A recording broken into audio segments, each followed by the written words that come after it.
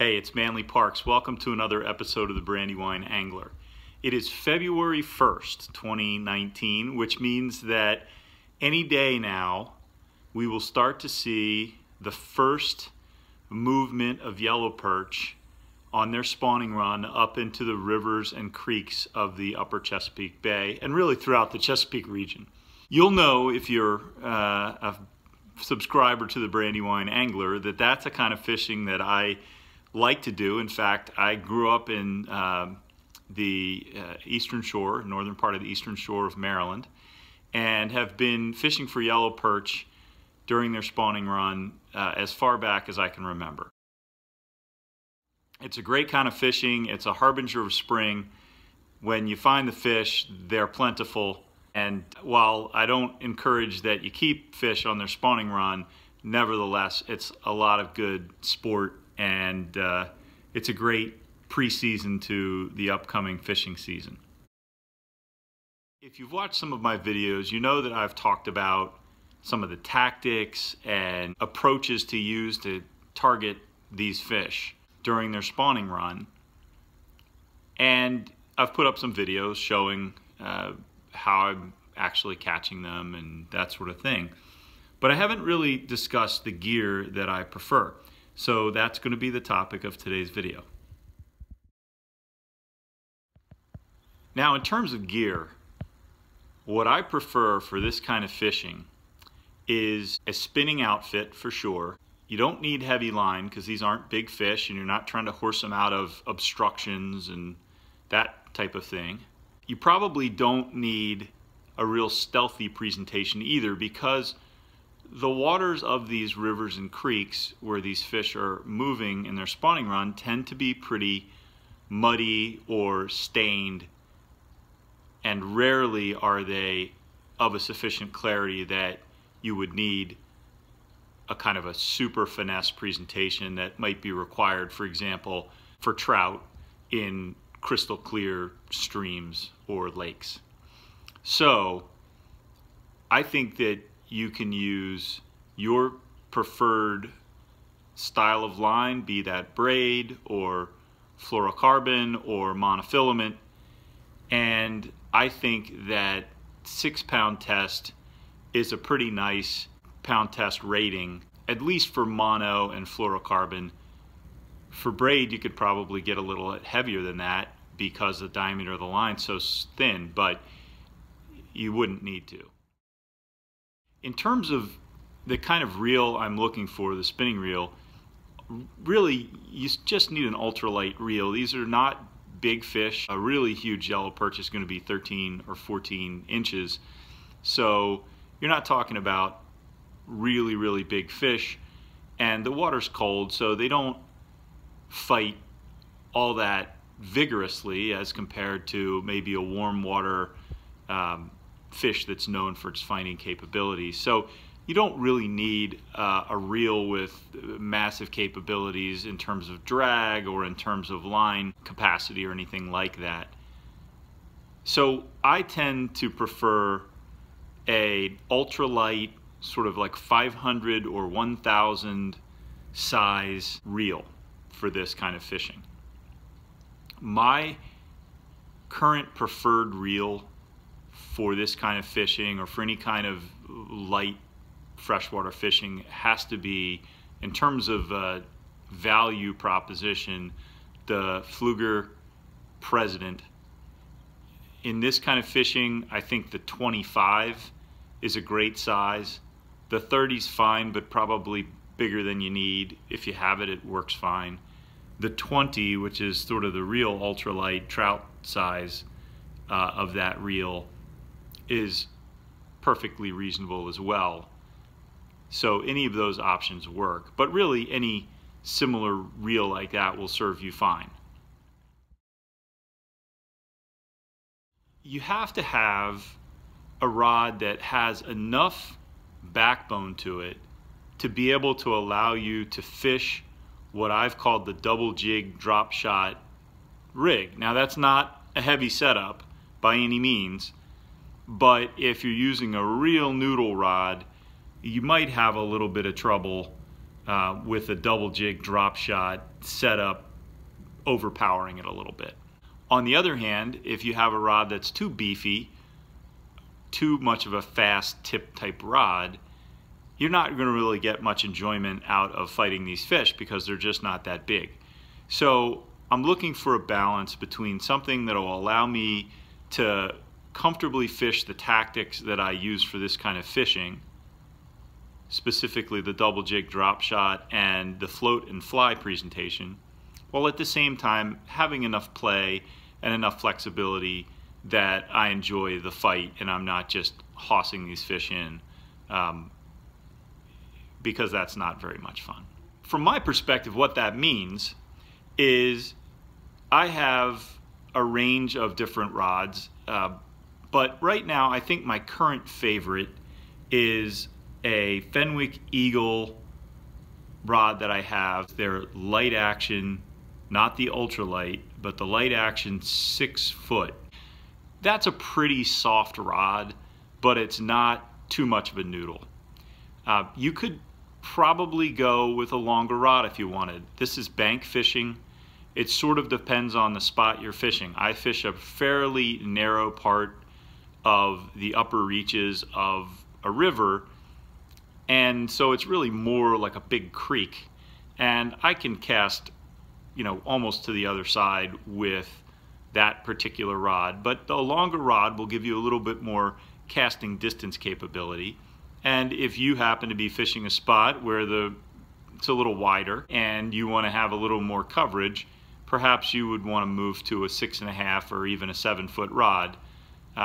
But keep in mind that if you do that, you want to try to maintain the lighter action rod along the way, because, you know, if you get a big long rod like that and then you get a medium action or medium heavy action rod, you're not going to have much fun with the fish, and it's also probably not going to pair very well with the smaller style spinning reels that I prefer for this. So here's a look at the Pflueger President 25. This particular reel is paired in a combo package with a 5 foot ultralight action Pflueger President rod. This is actually a pretty nice combination. I was able to find this on sale, I think at Dick's at some point last year, for something like 60 bucks for the rod and reel together. It's really hard to beat that, and I really enjoy this setup. Its length at 5 feet is a little short for this type of application. I actually purchased this to fish creeks in my area with for smallmouth bass and red-breasted sunfish and that sort of thing. But this rig really does work well for the float and fly presentation. It is a little light, I would say, for the double jig drop shot, but it works.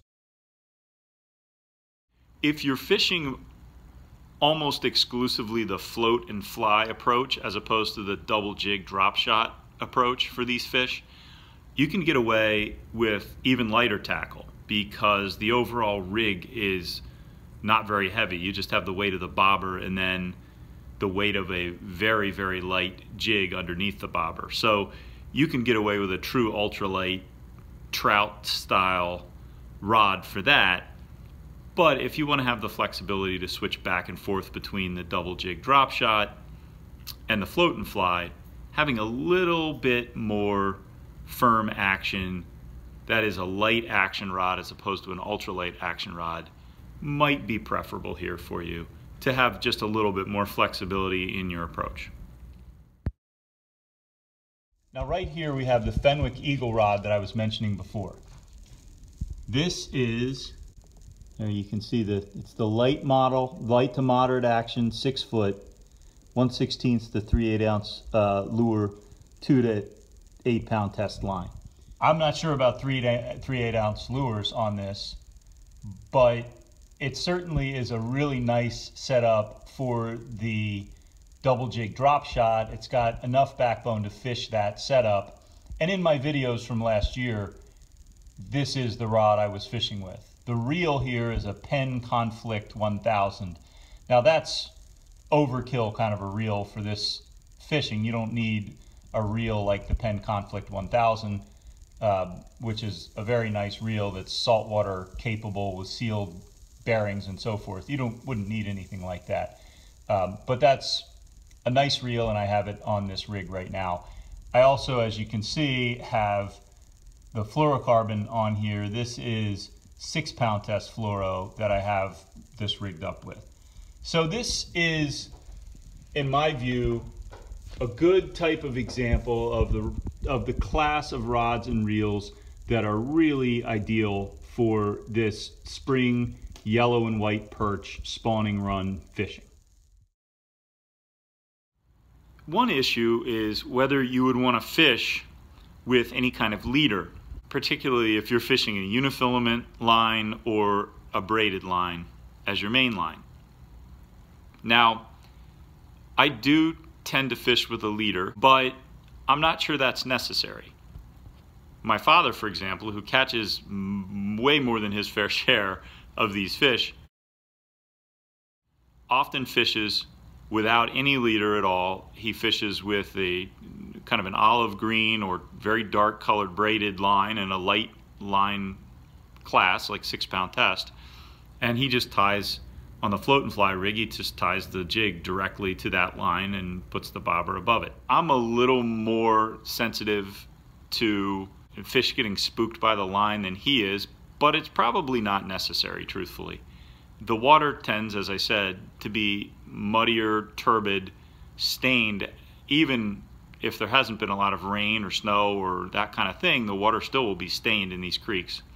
And the fish probably aren't going to be particularly line shy. So if you're somebody who doesn't feel like you want to mess with a leader and you prefer to fish a braided line or a unifilament style line, by all means, I think you can do that. I would note that if you're going to fish the white unifilament line, which is my preferred line, as opposed to the darker colored, I think it's olive colored or black or whatever, you might want to use a leader because the white line shows up very well.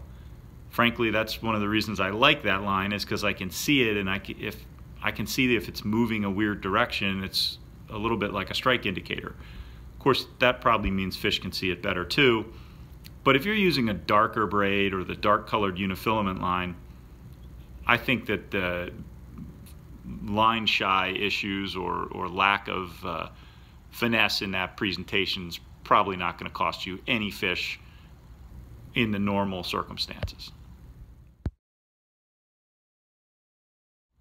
Well, that's it for now. I hope this has been helpful to anybody who's thinking about getting out there and doing any early spring, late winter perch fishing. All of what I've said goes for the white perch run that comes right after the yellow perch run as well. The same gear, the same tactics tend to work for both fish in those circumstances. So this would also work for white perch. The bottom line is, if you have an ultralight or a light action spinning rod in your arsenal, that's going to be a perfect outfit to go target these fish with. So bundle up, layer up, get out there, bring your ultralight or your light action spinning rod, and good luck catching some yellow perch and white perch in the next month and a half, 2 months. As always, it's Manly Parks, the Brandywine Angler. We'll catch you next time.